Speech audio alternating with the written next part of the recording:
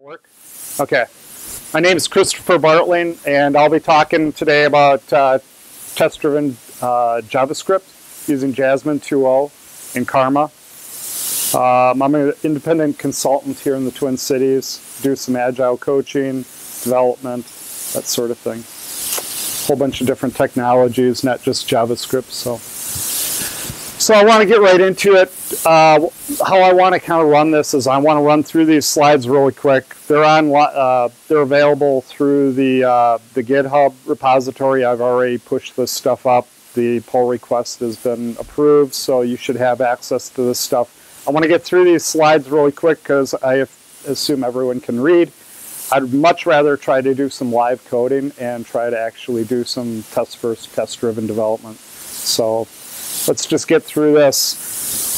Why are we justifying JavaScript development? JavaScript's kind of becoming a first-class citizen in our products these days, so we should really start treating it like a first-class citizen if we were writing tests for our Ruby code or our Groovy code or Java or C# or something like that. Why aren't we doing the same sort of thing with JavaScript? Let's not practice reckless development. So kind of a quick review of test-driven development.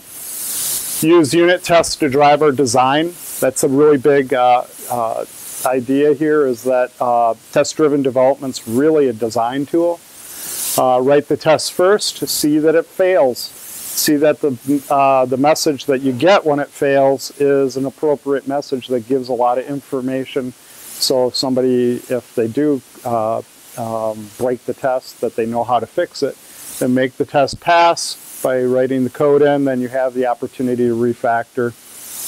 Test coverage remains high because every piece of code that you write is written from a test. Make sure your tests are also fast. I'll talk a little bit about how to ensure that your unit tests in JavaScript stay fast, that test suite stays fast. Benefits of test-driven development: it's a design tool first and foremost. Builds confidence. It really is a great way to infer what was the intent of the code when I was writing this code. Why did I make this design decision? If I can run the code and I can play with it a little bit through tests, that provides really nice documentation.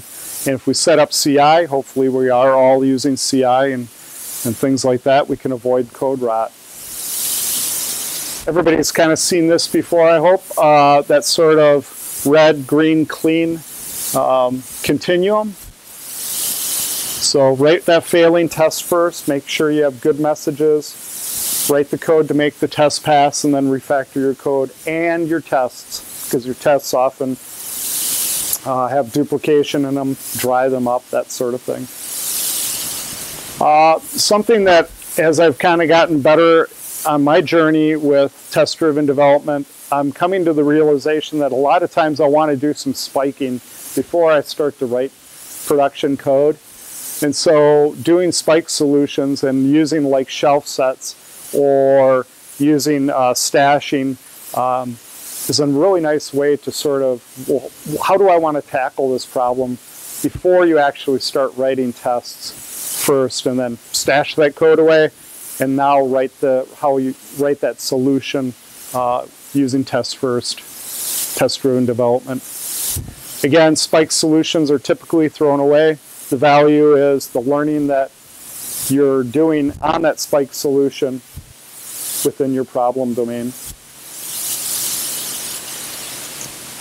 So getting into some of the tools that we're using these days. Karma is a test runner that's comes packaged as a node package. I'm going to use it today. I'm just going to use it integrated within JetBrains. I also have a grunt file that I use grunt to do my builds, and you can also use Karma from grunt. And I just kind of show a little how you start up Karma, and it basically starts up, and then you can get it into listening mode, and it can continuously run your test suites. One of the other tools that plugs right into this that I'll show today is something called Phantom.js, which is a headless WebKit browser runner, scriptable with a JavaScript API. And this basically is the browser that I'll use to run my tests on. So when I did this presentation, put together the example, I've done this typically with Jasmine 1.3, and I updated it for Jasmine 2.0. So there's some new things that, especially with some of the SPY verification that has changed in Jasmine 2.0, that if you've used Jasmine 1.3 and you're going to Jasmine 2, you'll see some differences. Not difficult. A lot of it is very similar, but they have changed some things. Jasmine 2.0 has a sort of hierarchical structure to it for a test suite. It's a behavior-driven development tool. It's coming from the Ruby world. It looks very much like RSpec if you've used RSpec before. Tests are known as specifications. You've got built-in matchers, so when you're doing your verification, you can use some of their built-in matchers to do those expectations, verifying your expectations for the specification. And a big feature of Jasmine is their SPY support. SPYs are a type of test double design pattern, which is a testing pattern, and we'll get more into that. You'll see some of that today. So the very top of this, of a Jasmine asset is the Jasmine suite, and it's described right here as a describe block. Takes a string describing what that describe block is describing, and then it takes a function. And you can nest these describe blocks to get more of context, kind of build these context specific specifications. And I'll show that when we get into the live coding. Within that, that describe block, you can have more describe blocks, or you can have specifications, and that specification is detailed with an it function. And you it sort of looks the same as a describe block, has that string description, and then takes a function. And then within that specification, we might execute the system under test, and then verify some sort of state, or maybe verify a testing SPY that you may have set up with some expectations as to how that SPY should work. And I'll show examples of this, but just trying to get the syntax piece out. Jasmine can also use this concept of before each, which is another function within a describe block that kind of sets up your test fixture, your specification fixture, I guess you'd want to say. And this before each will then run each time for each example, each specification within the describe block, or in a nested describe block. There's also after each. Works sort of the same way, but it tears down anything, tears down your fixtures, that sort of thing. One of the features that Jasmine allows you to do is you can start to share state between the before each, the it, and the after each using this reference. And this is nice in that each cycle of before each, it, and after each gets this new empty object that is then referenced through this, and makes cleaning up, building a testing context kind of nice. I don't see this used a lot for some reason, so I don't know. Just some of the matchers that we use today, and these are built-in matchers that come with Jasmine. I'll also note that there are matchers that you can go out and include, like the jQuery Jasmine matchers that bring on a whole bunch of other types of matching. if you need to do more DOM manipulation or DOM verification, those sorts of things. We'll see some of these being used today. You can also build your own custom matchers using the add matcher syntax. In this case, it's I'm just basically adding a to be less than matcher, setting up a message, and then actually doing the test. So the this is being used here to set the message if that if the Boolean result is false. You can also do loose matching. Loose matching is typically used, can be used like when you're doing your verifications with your spies. We haven't hit the spy stuff yet, but basically what I'm doing here is I'm creating a spy for a certain namespace and then a function called foo, and then I'm actually executing foo, and then basically saying I'm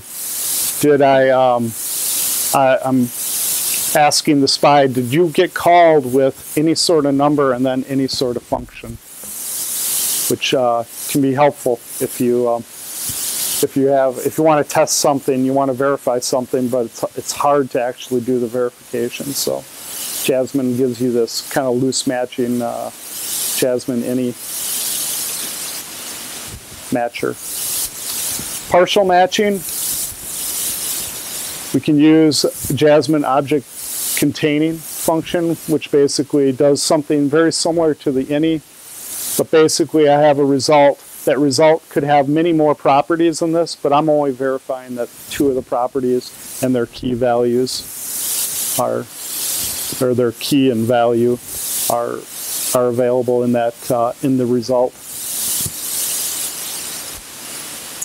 So a big feature of Jasmine is this Jasmine spy functionality. It's basically an interception-based test double mechanism that the Jasmine library provides. So you don't have to go out and use sign-on or something like that. You can just use this. It's very similar to mock objects, if you've used mock objects in other programming platforms. And the Jasmine 2 spy syntax is quite a bit different than the version 1.3 spy syntax. So there's a couple of different ways you can create spies. I mostly use the spy on stuff to, I know what object and function name I want to spy on typically, so that's what I typically use. But there are a couple other ways that you can just create bare spies, that sort of thing.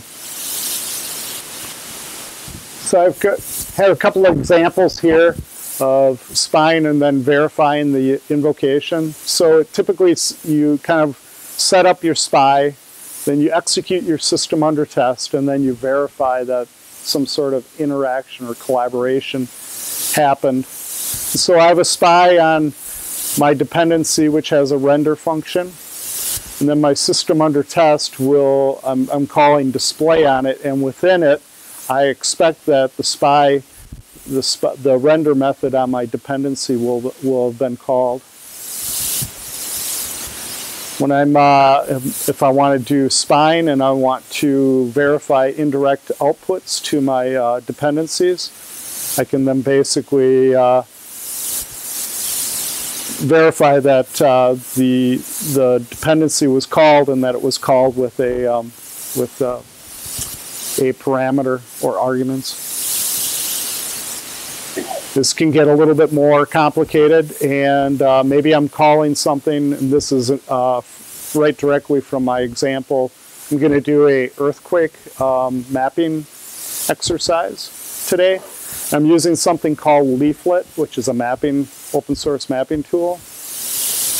And this is the first time we see some of the new Jasmine 2.0 syntax. So it used to be, they didn't do that and call through. That's new in Jasmine 2. So I'm going to spy on Leaflet on the circle function, and then I'm going to process results. So I'm executing the system under test, and then I'm expecting that I will have called the SPY, and then the circle constructor SPY, which I don't show getting set up here. I want to make sure that their call counts. I called that twice, so that's all new in Jasmine 2, where you reference this calls object, and then args for call is that's actually, I think, doing the old syntax. I didn't update that. But basically, I'm verifying that the arguments for the constructor call were the first constructor call. First argument was an array of 2 values. So these are the kind of the laying out these new calls for SPY usage. So and call through allows, you're basically using the SPY, but letting it call through the real subject instead of using it sort of like a mock or a stub or something. And return value, you can just return a hard-coded value, call a fake, you can generate a result from a function, or you can throw errors, which is kind of nice if you're trying to test kind of alternative pathway sorts of things. Some of the new tracking features, calls any, gives you that Boolean result. Call count, we've seen already how many times was my SPY called, if it's going to be called a couple of times in the system under test. Args for you can get at, and then you can get all the args. Some more of these tracking features. You can return the this context with all the arguments for all calls. Most recent arguments for the most recent call. Some other things, resetting the tracking on the SPY if you wanted to reuse a SPY. So my earthquake map demonstration, I'm going to pull live data from the U.S. Geological Survey, and it's formatted in a GeoJSON format. And what it does is it gets the daily earthquakes around the world and plots them on this map.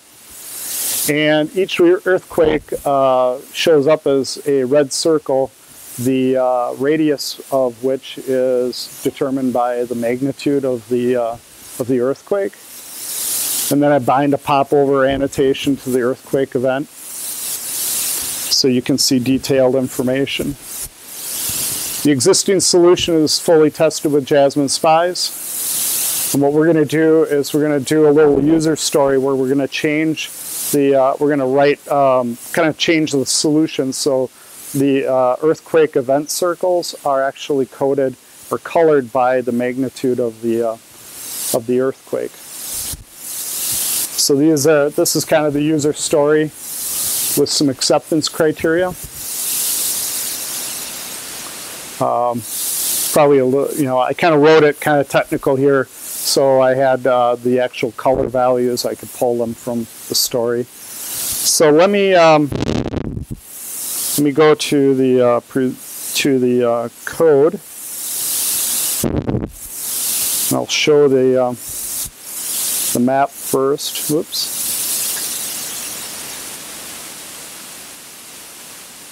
So this is the map, and we can move things around here, and you can see that that the map shows that we have a lot of earthquakes happening, obviously in California, but along that kind of Pacific Rim. And then we also have the Pacific Rim on the Asian side, which is kind of known in the geological circles as kind of the Ring of Fire. That's where a lot of our earthquakes actually happen. But they're all in red. If we kind of dig down into some of these,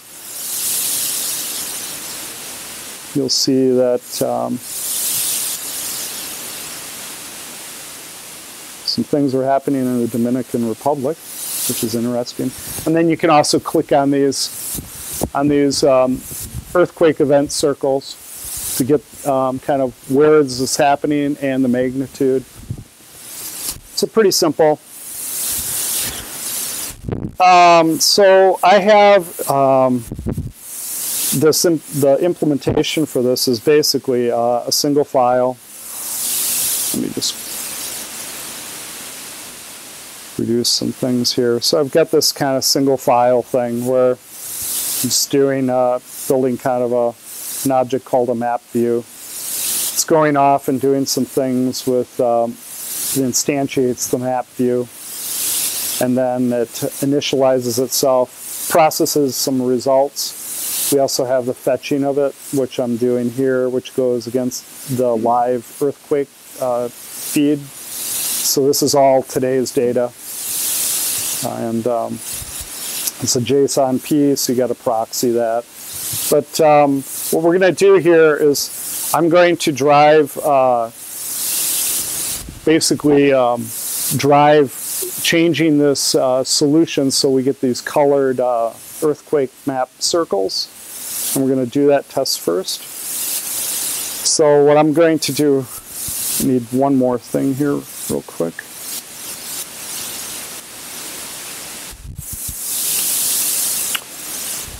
I want to bring up the story for this.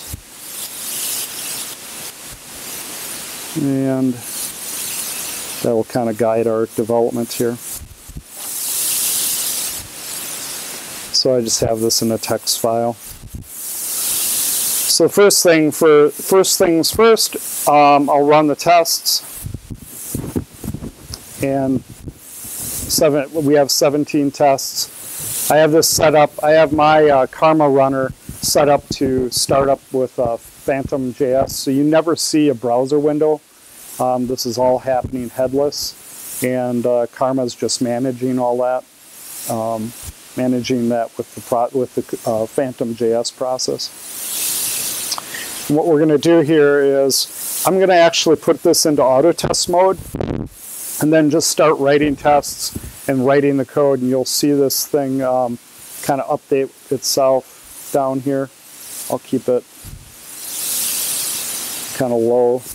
Can everybody see the code? Yeah, the code's big enough? Okay. Can I go smaller? Okay. That'd be great for me.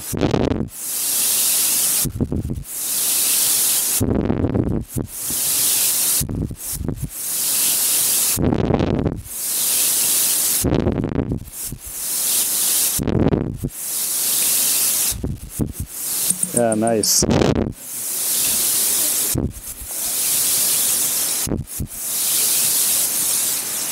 Pinch and drag.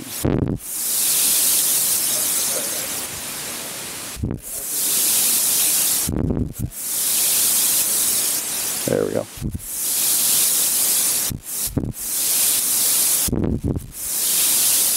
That's interesting. Hang on. Yeah, just hang on. All right.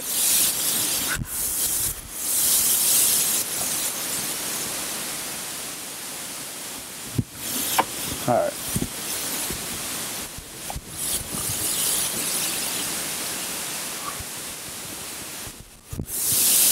I don't know why it just likes that, but all right. Let me get.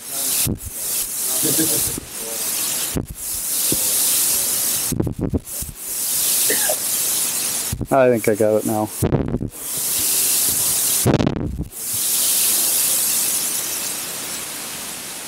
All right, I've got I got it down here now. So let's just rerun these, make sure they're running.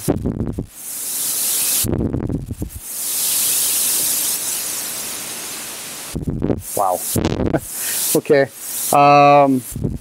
So what I'm going to do is I want to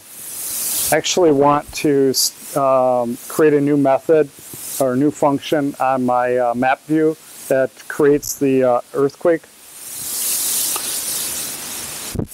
This earthquake event circle. So we'll see how this goes. So I've got a couple of live templates that I've built out in WebStorm or configured. So I'm going to call this thing create earthquake event circle.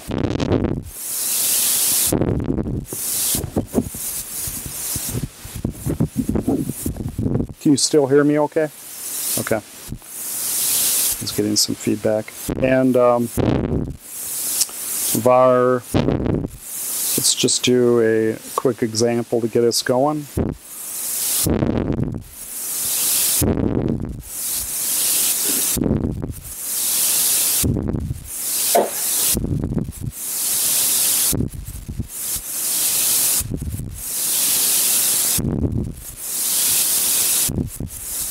So I have a map view that I actually have defined up above here.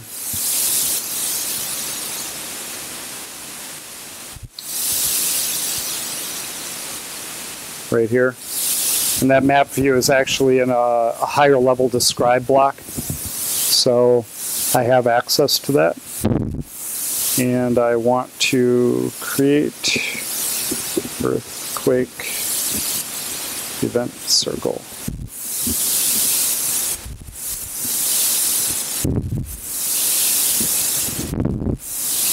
You'll notice that it's already failing. It's telling me that whatever you thought was going to be defined is not defined. So let's create that.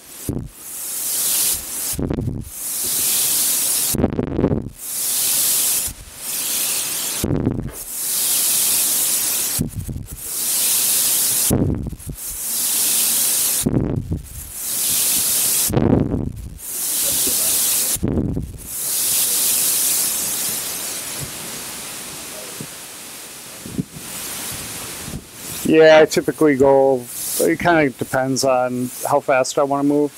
If it's code that I'm not real sure of, I'm going to go slower, so I'm going to go one at a time. We might jump a little bit and write a whole bunch of specs, and then you'll see me do that once we get into sort of the colors and stuff. So.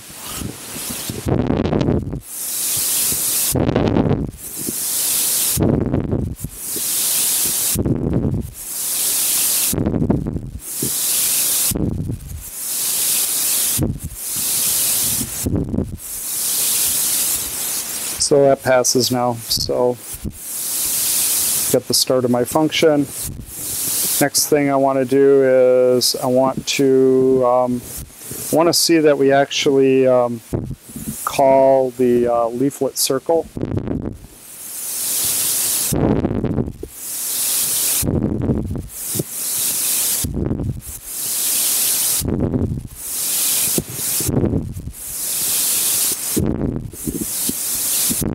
And here, I'm going to do a spy on. This is the first, it doesn't take very long before you need to start using spies. So what I want to do here is, my dependency is leaflet and specifically the circle function. So leaflet is accessed by L, it's alias to L, and I'm going to call the circle.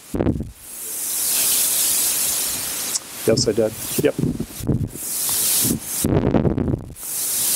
It's L has been defined in the test runner. So it's bringing in leaflet, and leaflet defines itself as L.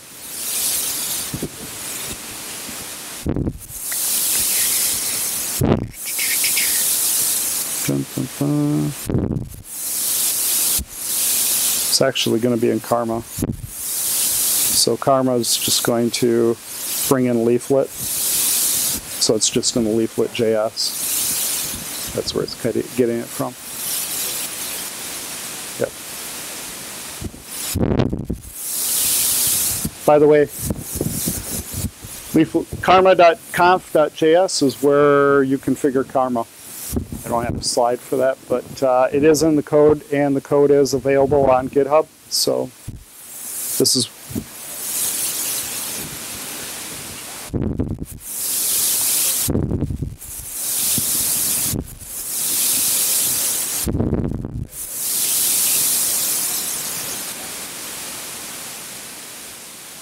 not sure. I've never tried that. I guess I'm pulling it for like a CDN or something. Okay, it's a good question. I haven't tried it. I've always done all my dependency management through Bower, or just copied it down and just referenced it here. It probably, anybody know that answer to the question?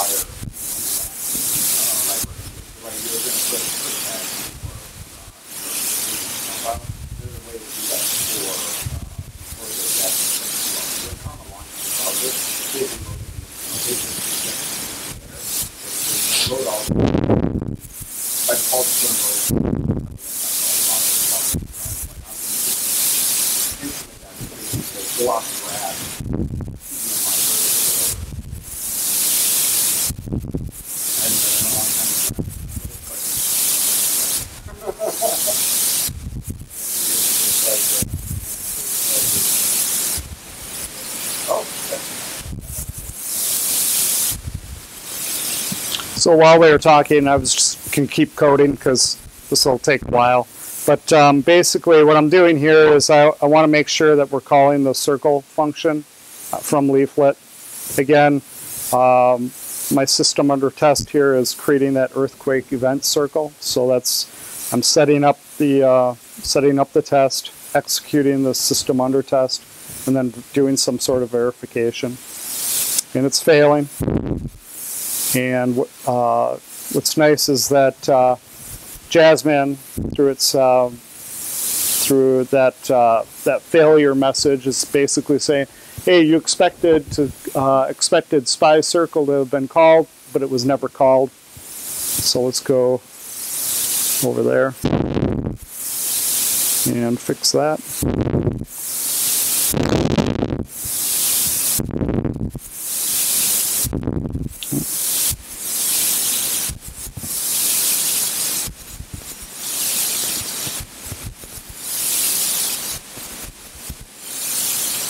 And now the test pass. A little bit more to that. I want to make sure that I want to pass in some parameters. So I want to start building out, setting the latitude, the longitude, sending a magnitude. So let's get those in here. So latitude.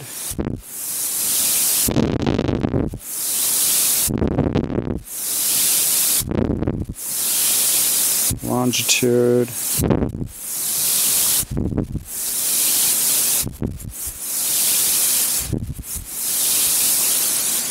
And magnitude.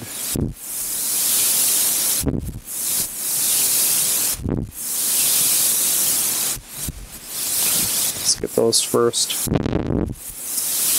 And I want to change this a little bit to, I want the circle spy to be called with latitude, longitude, and a radius. I don't have a radius. And so that radius is, I'm using just a math power function. So let's get that up here too. Radius is calculated using that magnitude.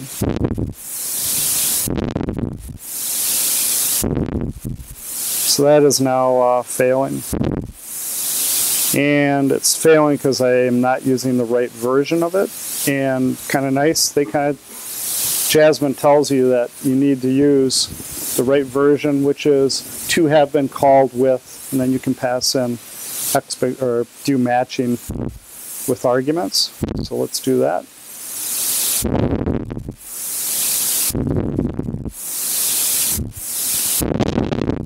Okay.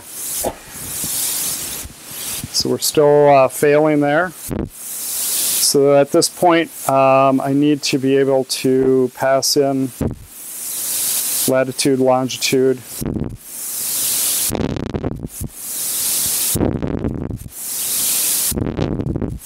And magnitude. And we'll calculate the radius within the, it is magnitude. Yep, okay, so our function doesn't take that yet. Close this a little bit.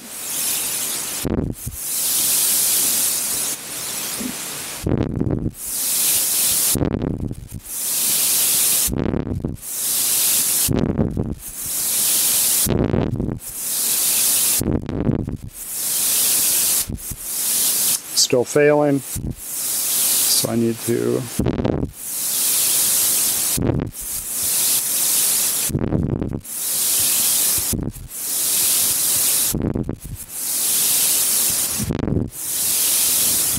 don't have a radius.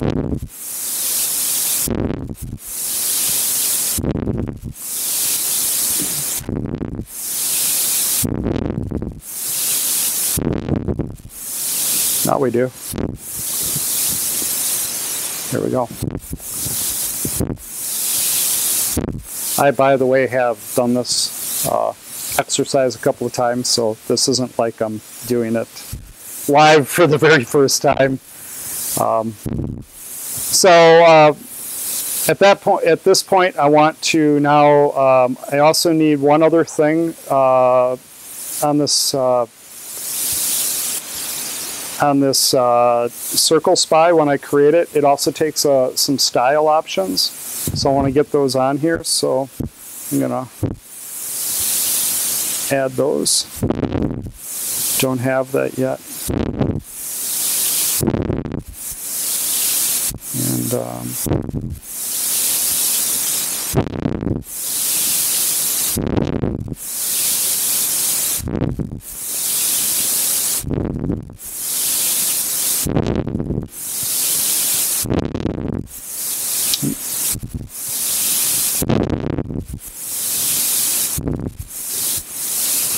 just going to put some styles on here that we're going to need, and these will change. And fill opacity.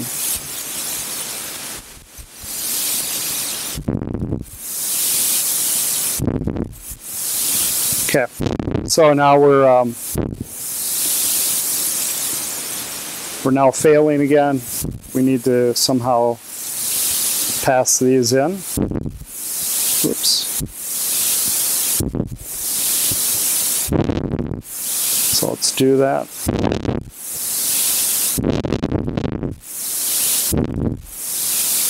Close this down.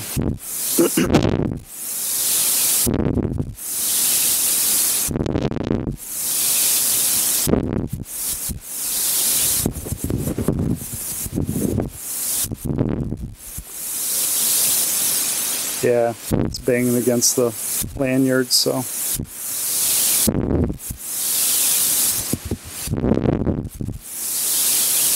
There we go.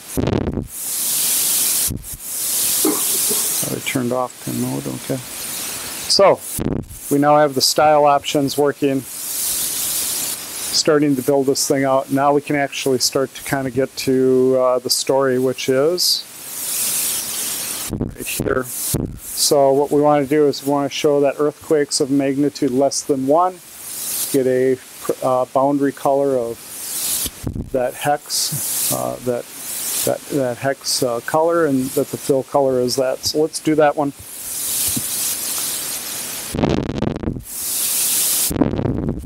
I won't go through all of them. I have a shelf set that I can, I'll back this stuff all out when we get closer to that kind of 10-minute mark, and I'll apply the shelf set, and we'll see that kind of all the tests kind of walk through that the last couple of minutes and see some of that. But what I want to do here is now I want to kind of get into doing a kind of a another describe block here. If this thing would, that's annoying. want another describe block down here, which is the magnitude based coloring, just to kind of keep all the tests around how we're driving this magnitude coloring, and get that started up here. So let's do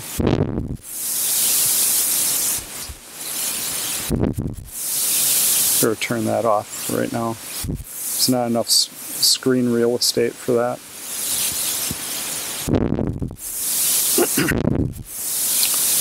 So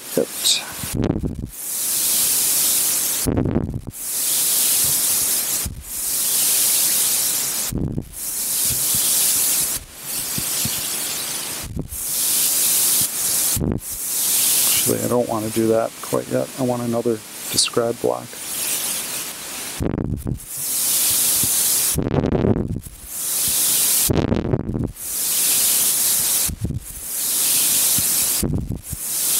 So I want to do magnitude less than 1.0.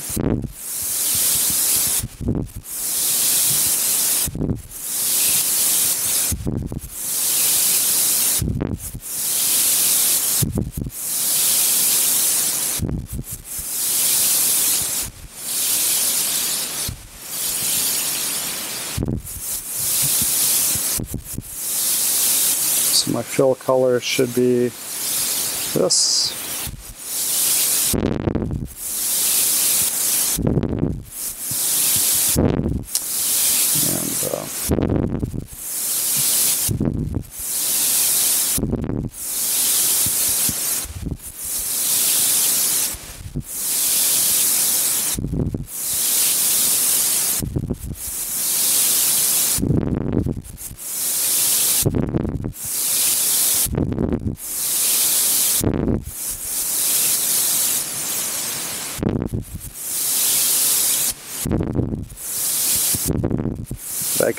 I have to set the magnitude here to something under 0 or under 1. So I'm going to redefine magnitude.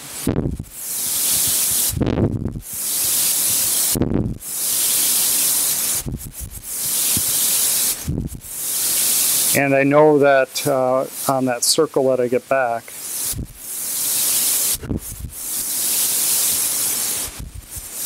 there are some options that I can,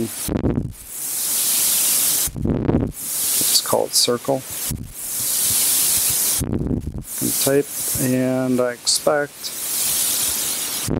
circle dot. There's some options here that I can reference, and I can ask for the fill color.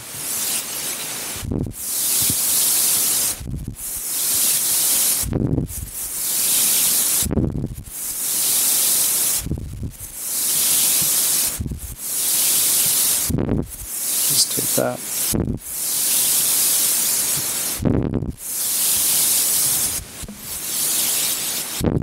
So if we run that,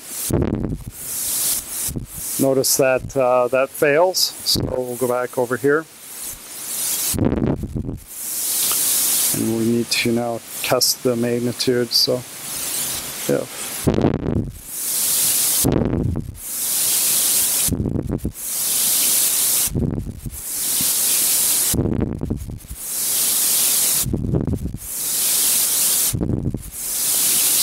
style options.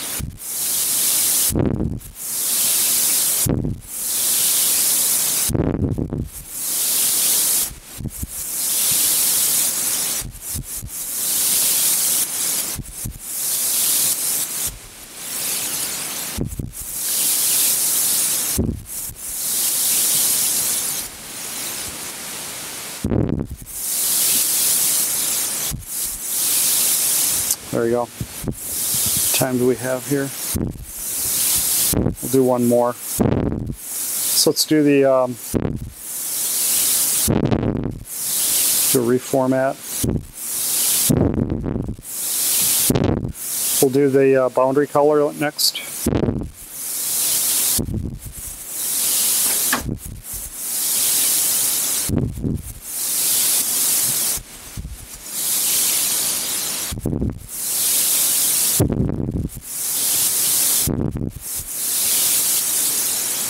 Now I want to actually, I kind of want to do this,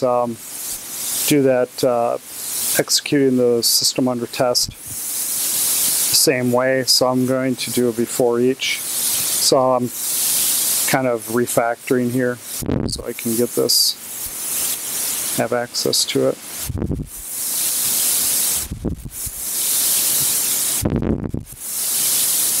I also need to share this, so let's do this.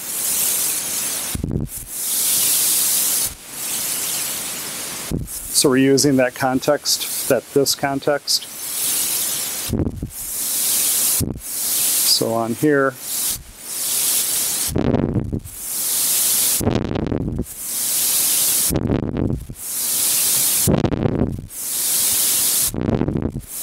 now I just want the color.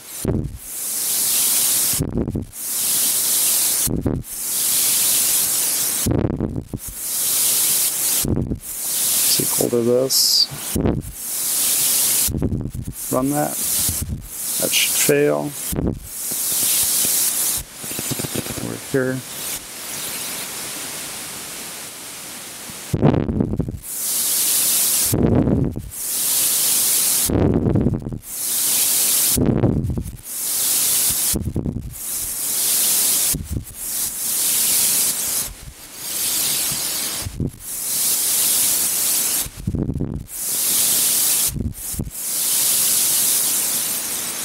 Obviously, when I have more real estate, things are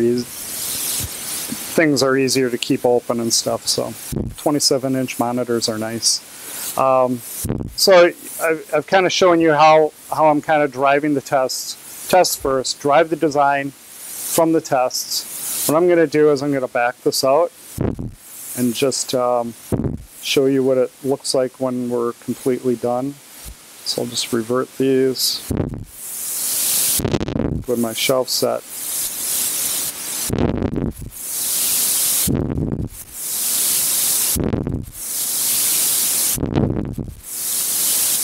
What we have here now is we've got a number of tests. You can see how the tests are, the magnitude. I've blocked up the individual tests by magnitude. We've seen some of that SPI stuff. And the implementation is right here. I actually have a little bit different implementation here where I'm setting fill, color, and color, and then using those in the style options. If we run all those, now we now have 32 tests. Everything's running. And I also wired this up into the process results. So we're calling that create earthquake event, whereas we were creating this circle inline. Now I'm delegating off to this function. And if we look at I believe we have we have things still running in Grunt. If I go back over to my map with the magic of live reload, it reloaded, and now we've got these colored circles by magnitude, so we can, looks like something happened in Guatemala. That's kind of an orange color for a magnitude 4.25 or 4.2 magnitude earthquake. So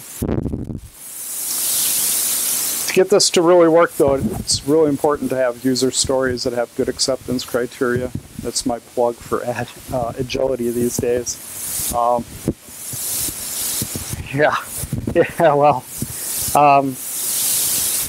I hope people are getting better with that. We'll see. But as you can see, there's different colors here. Earlier this week, when I was doing this, there were some really large earthquakes in Japan.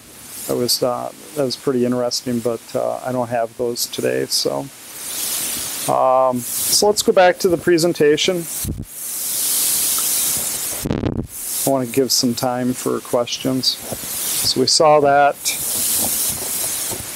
This is Karma coverage. If you're interested in measuring coverage, there is a Karma coverage plugin.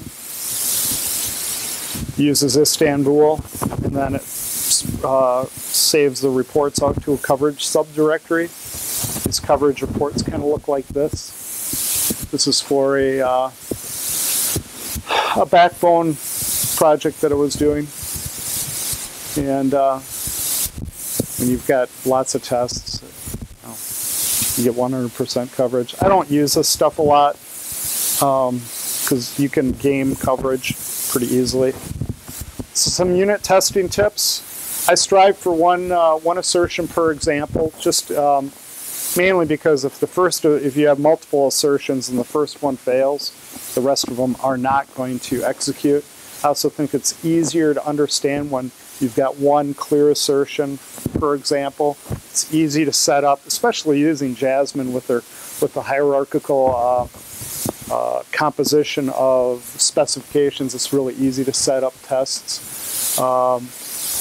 Another thing that I like to do is I like to intercept jQuery Ajax, so I'm truly doing unit tests, and I can use then something like jQuery Jasmine and set up JSON fixtures that are just asynchronously loaded for the test, and not have to be calling any of the having a back-end server up and running to get test data. So that's really helped keep my unit test suites fairly fast.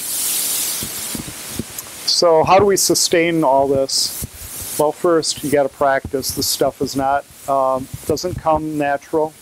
It hasn't been a natural type thing for me, and so I have to practice at it. And it takes time to learn. I do a fair amount of agile coaching, and some clients expect that you can just kind of turn this stuff on and it's just going to work, and it's not like that. Do pair programming. Learn from somebody else. There's lots of ways to do this, lots of tools to do this. And then run continuous integration. If you're always running your test suites, you're probably going to care about them a whole lot more. Make it a cultural thing when your test suites break. That's the most important thing that you work on. Don't really talk about it in here, but functional acceptance testing, really, really important. Lots of tools to do this. This area is getting really interesting. Lots of different really good tools. Definitely use this stuff, especially if you're changing your CSS and things like that. That can be really helpful. Just some of the tool references, you can look these up. Some of the recommended reading for that I really like for JavaScript. John Ressig's stuff, Doug Crockford's Good Parts, which is pretty small, fairly dense for being a small book, and then Christian Johansson, who I believe is a sign-on guy. There's some other resources out there. James Shore, who is a big agile guy in the community, he does a test-driven JavaScript screencast series that's really quite good. And then Egghead.io, especially if you're doing Angular, they seem to be the forefront of the screencasts around Angular, but they're also getting out into D3, into unit testing. They're big into unit testing, that sort of thing. Code katas. I've been, I'm going to point out Project Euler. I've been kind of doing some Project Euler stuff lately, and they're really nice, small programming exercises. I've been doing Python, but you can do any sort of language, and they're probably an hour-long exercise. And again, just practice with this stuff. Presentation GitHub repository is out there. I've also forked the Midwest.js repository and have all my stuff up there, so the PDF of the presentation is available. If you're interested in doing more of an in-depth type thing, this is a little plug. I work with DevJam. We're doing some test-driven development with Jasmine, one-day classes, doing one in Chicago, and then another one in Minneapolis. That's it. How am I with time? All right.